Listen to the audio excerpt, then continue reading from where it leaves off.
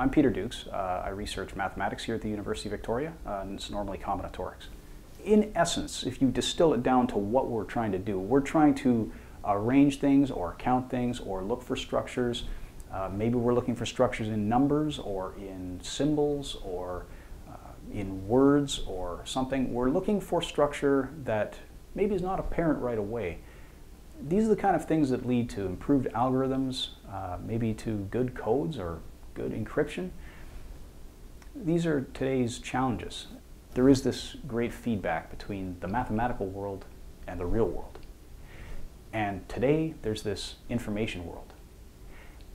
It's almost different from reality in that the kind of problems we're trying to solve are very different. We're not trying to shoot a projectile through the information world. No, we're trying to maybe do a search and see how fast we can get it done. Or we're trying to send some signal with error correction.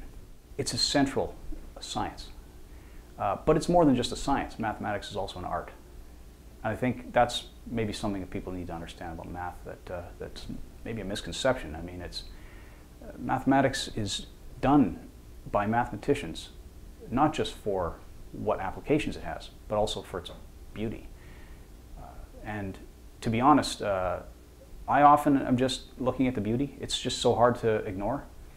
But I do know and I recognize that the applications are very beautiful too, and they only add to it.